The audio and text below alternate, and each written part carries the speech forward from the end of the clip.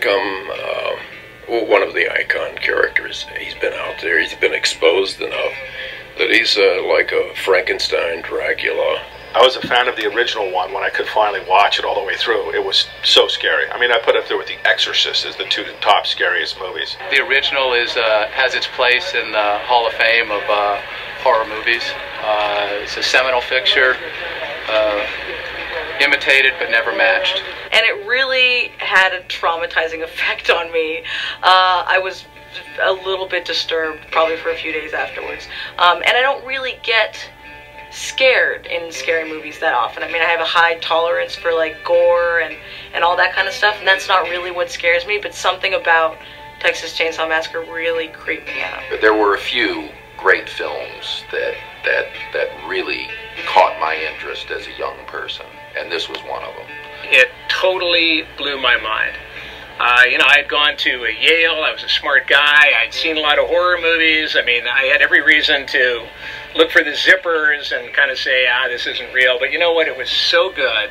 It was so different. The soundtrack, the cinematography, the images, the acting, the costumes, everything about it was mind-blowing. Because of the disadvantages financially, and it had to be shot on 16 millimeter, they just made the decision that they were going to make it look like a documentary. So all that did was add to the realism of the film. We were a bunch of kids playing with the chainsaw and hoping we got it on camera.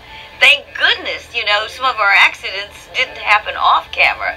It was a pretty deadly film, and it was extremely real because we were very young, we had very little money for any kind of budget, and so we kind of improvised our props and our sets and anything we had to do. Toby was very interesting to work with. I had never worked on a movie before, and it was only later when I worked on a bunch of other films and realized what incompetence was, did I understand how professional the original Chainsaw crew was, and how disciplined the crew was. The character Leatherface really is, I think, starts with the name Leatherface. It's such a weird name, and the idea that he would take, I don't know if he was the first monster to ever just actually carve people's faces off and wear them as his own face, personality, mask. I don't know what he was up to. You know, that is just so frightening, and the fact that he would use a chainsaw is just, you know, I mean, it's like the perfect horror tool. The mask is the heart of who Leatherface is in the original movie. It is the expression of what he's feeling or what he's doing now. This was one of the few points that Toby did make to me about the, Leatherface. Everything is expressed in the mask. Leatherface isn't an evil figure. He's a tragic figure, and he's having a bad day as well. I mean, where do these people keep coming from? I mean, they keep showing up at the door, and he's terrified. I think everybody wanted to use this movie to step up to, a career. And me, I would think of the movie 2000 Maniacs, and I thought, this movie is going to be a success, in my mind, if, like 2000 Maniacs, 5 years down the road, the few hardcore fans remember it.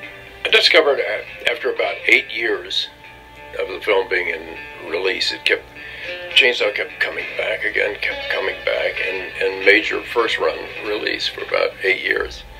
And I think it occurred to me at that point that the film's going to stick around a long time. I think one of the main reasons it connected is because, well, unlike today, we didn't show that much. We really didn't. If you go back and view the Texas Chainsaw Massacre today, you're not going to see much blood. When Chainsaw was released, the feedback would come to me how absolutely gory the film is. I mean, this was pre-slasher film, high prosthetics. But also, I think what makes it so scary is what you didn't see. And it's also that roaring of the chainsaw that drives you crazy. And that crazy girl that doesn't shut up in the background, which was me. And it really disturbed me, because I come from a small town in northern Illinois, and I used to think of rural America as quaint and fun. And if you're driving by an old gas station, you want to go in and see what they got in the barbecue rotisserie, that was all kind of fun. And then I saw Texas Chainsaw Massacre, and I was thinking, oh, holy shit, I wonder who's cooking in there.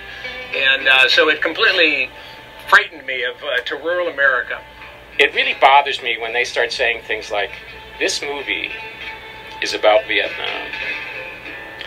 This movie is about the degeneration of the American family.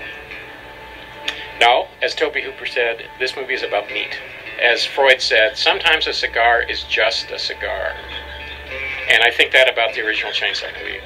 It's a great horror movie. It is not necessarily a comment on American society.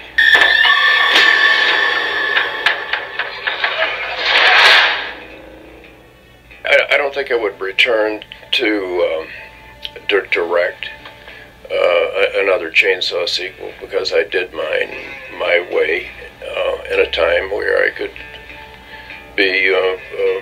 have artistic control. So I need to go forward.